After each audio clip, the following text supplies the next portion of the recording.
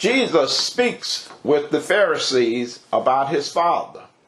We see in John 8, the Pharisees asked him, "Where is your Father?" Jesus replied, "You do not know me or my Father. If you knew me, you would also know my Father. Anyone who belongs to God listens gladly to the words of God. But you do not listen because you don't belong to God." Jesus told them, "If God were your Father, you would love me, because I have come to you from God. I am not here on my own, but he sent me. Why cannot you understand what I am saying? It's because you cannot even hear me. For you are the children of your father the devil, and you love to do the evil things he does. He was a murderer from the beginning. He has always hated the truth, because there is no truth in him. When he lies, it is consistent with his character, for he is a liar and the father of lies."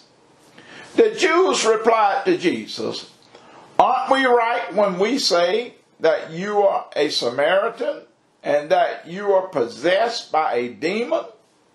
Jesus answered, "I am not possessed. I honor my Father, but you dishonor me. I don't want my own glory, but there is someone who wants it, and he is the judge. I can guarantee this truth. Whoever obeys what I say will never see death."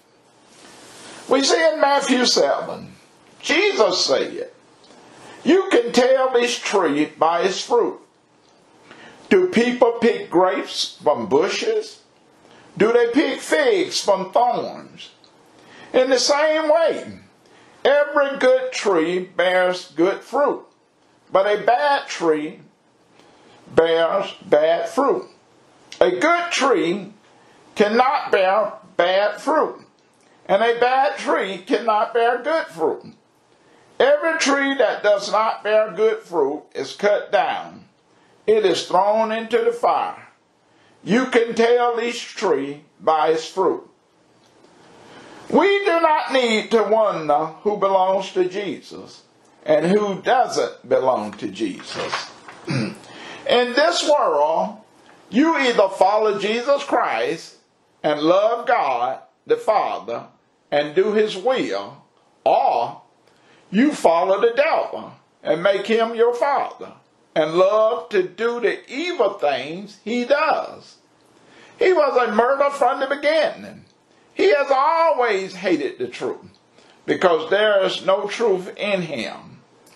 When he lies, it is consistent with his character, for he is a liar and the father of lies.